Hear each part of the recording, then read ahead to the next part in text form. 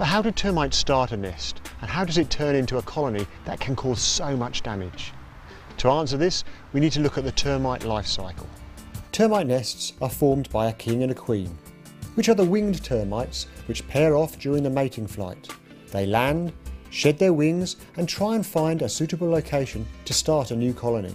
Many of these reproductives die before they can start a nest. Subterranean termites nest in moist soil, where there is a suitable food source nearby. With termites able to squeeze through gaps as small as 2 millimeters, they can easily find their way into your home. The queens that are successful in starting a nest lay eggs which develop into worker termites. These worker termites then take over most of the activities in the colony, including the foraging, leaving the queen to enlarge and turn into an egg-laying machine. In some species, she can lay up to 2,000 eggs per day, so the nest can quickly grow to a size that can start to cause damage.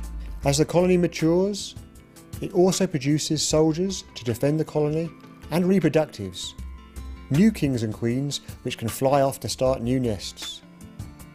These winged termites are a darker colour than the pale workers to provide extra protection from drying out. Depending on the species, at maturity, the number of termites in a colony can vary between several hundred to over 2 million individuals.